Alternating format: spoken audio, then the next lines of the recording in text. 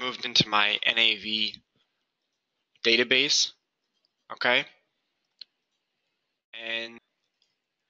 And specifically what I want to look at is the bill of material. So I want to be able to check material availability, maybe simulate when material is available to make a certain item or to complete a demand on a production order. I want to see when that could be moved to when I don't have enough material, and then I want to be able to maybe shift a production order to meet an earlier demand date if necessary. Okay, so that's the background of what we're doing here from NAV. We're going to look at the bill of material, but I'm going to go right into the visual production scheduler, as this is a higher level webinar. So the expectation would be that you've understood a little bit about the visual production scheduler already. If you haven't, I've done previous webinars, but you can also just reach out to me and I'm happy to give you some introductory information. So if I open up the VPS, okay, obviously you see the standard NAV page, and what I wanted to look at specifically is here. If I open up a production order, okay, so obviously, as you guys know, we have here a production order line. This one in this case has 7 operations, okay.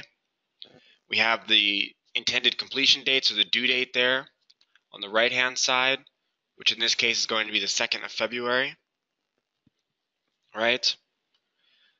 And the question often comes up, and you know, what will I do with regards to material availability, or how can I view or look at my material availability?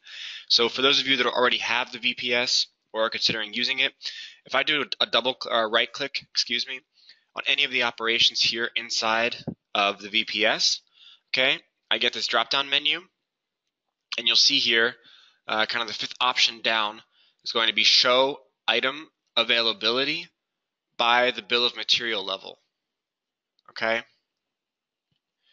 so when I click on this, what's going to happen is we're going to open up a visualized BOM or bill of material, right? So I'm just going to expand all, right? Okay, and actually let me see here, move up here for a second. I think that wasn't the example I wanted. Yeah, let's see here.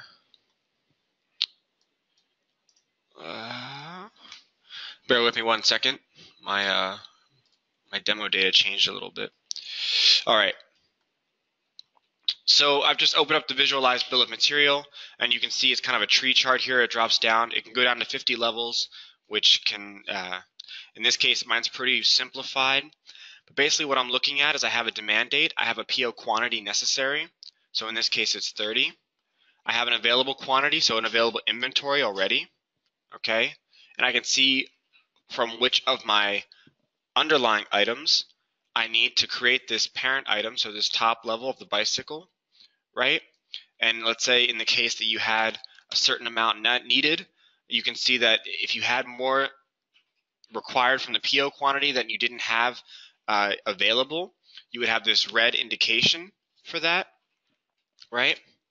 So also what I want to look at is here, let's say on this Wednesday is my demand date. If I wanted to maybe, or if a customer calls and asks, can I have this earlier, or if I wanted to simulate whether or not the material was there at an earlier time, what I can actually do is, I don't know if you saw this, but I can, if I select different dates, so in this case change the demand date here in the drop-down calendar, if you look at my bill of material, I'll make this bigger so you can see.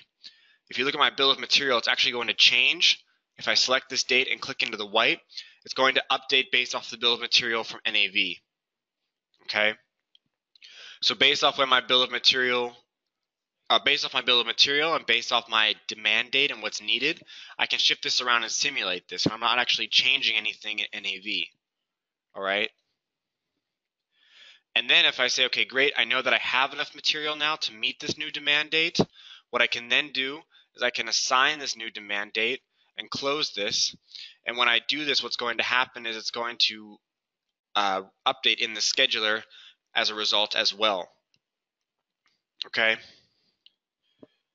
So that's just a matter of, like I said, double clicking, showing the item availability by the bill of material level. Okay? We can look at the bill of material and come in here. We can select a new demand date. We can assign this new demand date and close it, and you can see that my production order line is therefore going to shift to an earlier point in the schedule.